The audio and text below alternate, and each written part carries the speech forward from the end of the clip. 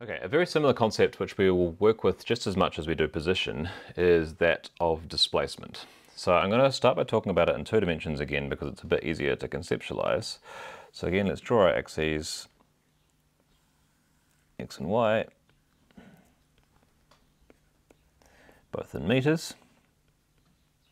And each little increment can be 1, just like before, etc.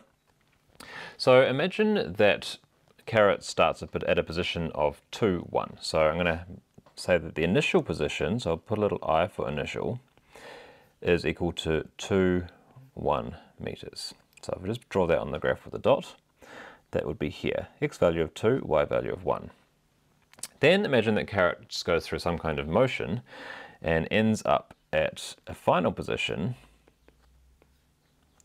of 5, 3.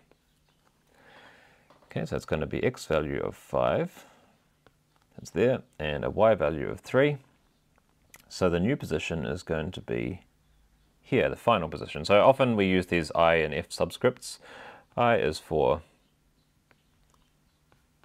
initial, and F is for final.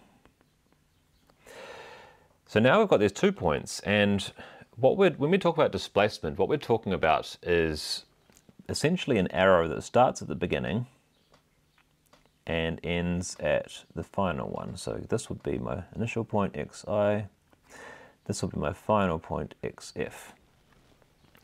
So you can see how the arrow goes basically across by 3 and up by 2. And this is what's called the displacement. So the displacement has a certain notation to it. So the notation is delta x. That's just a capital Greek letter delta, that triangle.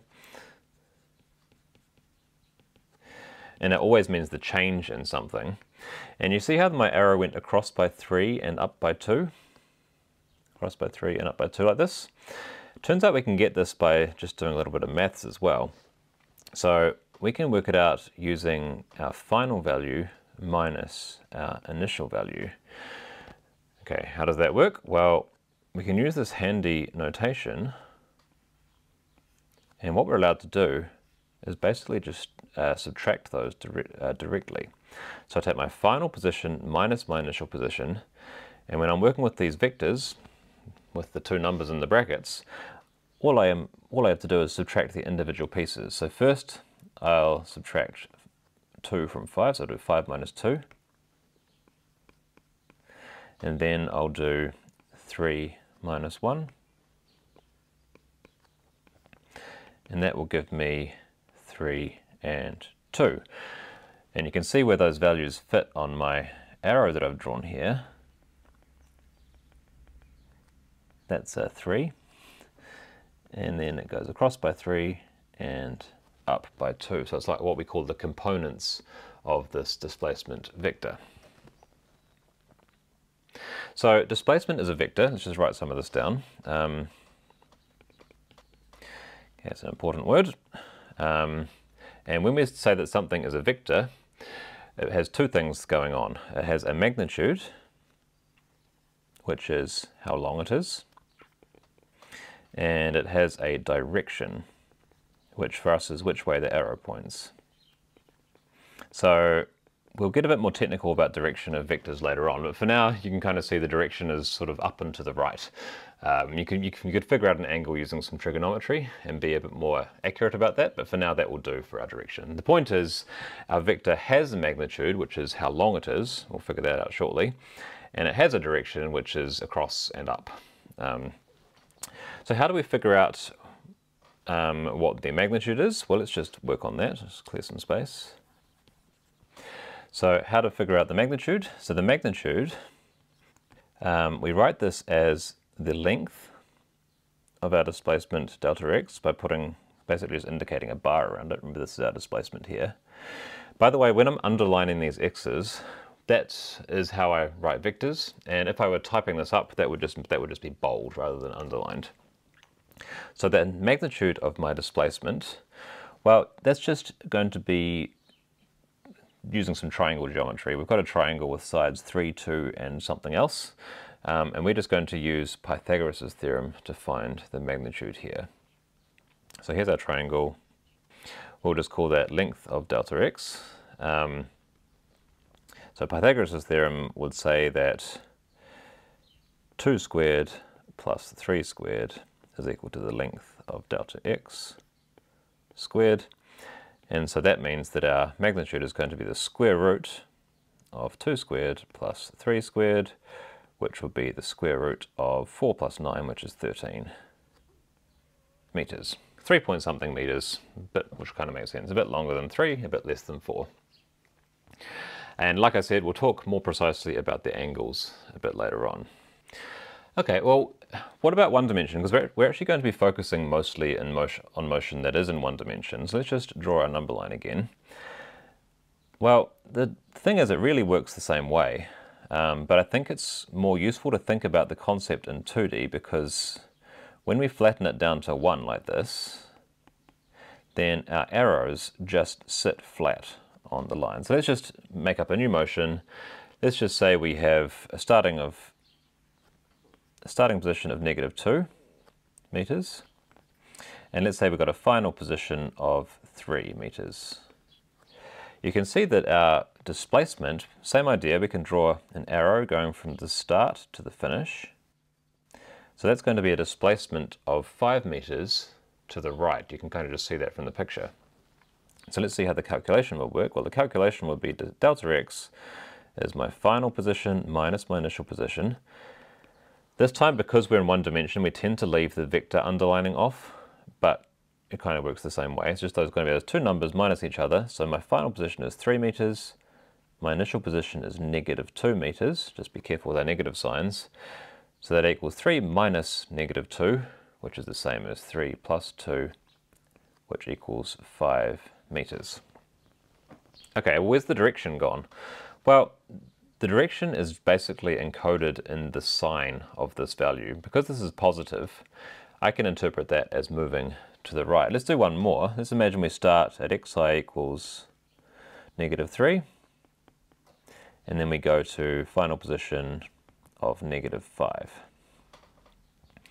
Then for our green example, our displacement would be my final, -5, minus my initial, -3. Now we've got way too many negative signs going on.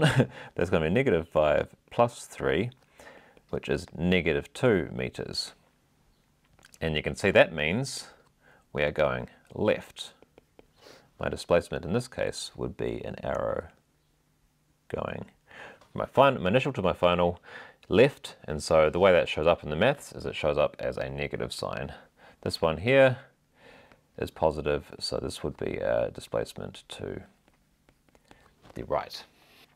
One other little technicality is we often represent positions by displacements, which seems weird, but it's not really, because we've sort of taken great lengths to keep these things as separate concepts. But actually, let's just do it in 2D again. Often we like to think of a position. So here's a position. Let's just say this is a position of 3, 2. We can think of this as a displacement as well, by just thinking of it as a vector that starts at 0, 0, or at the origin. That's why so this is x equals 3, 2. You could also think of this as a change in position from a start point of 0, 0. This is why we were quite happy to use this notation also for our position, which is the same notation we had for our displacements, just because it really can be thought of as a vector starting from 0 and ending up at the position that we're at. So sometimes you'll see a graph where you might see displacement on an axis instead of position, but really it's probably intending to mean exactly the same thing. Just we're thinking of the displacement as being from a start point of 0. Right, last concept. We've got a few different words that mean similar things. We've had position and displacement so far. The final one is distance, and I'm just going to illustrate distance in 2 dimensions again because it's easier to figure out what's going on. Distance is what we call a scalar as opposed to a vector. It's a single positive number, and it represents how far motion has traveled overall, or your object has traveled in total. So when you're thinking distance, think like you're tracking a run or a walk on your watch, or you're tracking how far your drive was on your odometer. That number never goes down, even if you turn around and go back again. It just keeps on counting forward. So let's just draw a bunch of displacements. So let's say we're in 2D, we'll start here. Again, each grid point can just be a length of 1. So let's imagine we just do some right angles. It's like we're on a city block. So go up by 3, across by 4, down by 2, across by 3, down by 1, 3, sorry, across to the left by 5. This is just put these numbers on just to help us out.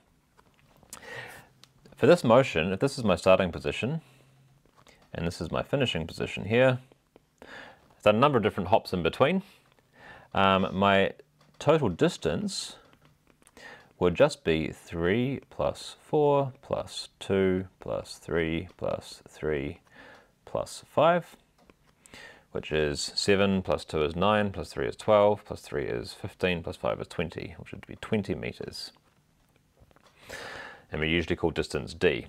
But my overall displacement, well, when I do all those one after the other, I can still think of this as a single displacement starting from my initial position and ending up at my final position. So my total displacement would be delta x is equal to, let's see, across to the right by 2, so it's going to be plus 2. And it's going to be down by 2, so it's going to be minus 2 in the y coordinate. And you can see my overall displacement is quite small, but my total distance traveled is quite big. So that's the difference between those two words, distance and displacement. Displacement is just final position minus initial position, whereas distance is how far you went on the way from your initial position to your final position. Alright, so I think that's about enough for now. We've got these concepts in hand. Next time we're going to take a wee bit more of a look at vectors and how we can do some mathematical manipulation of them. And then we'll move on to studying velocity after that, which is how fast things go basically. Ka kite anō. See you next time.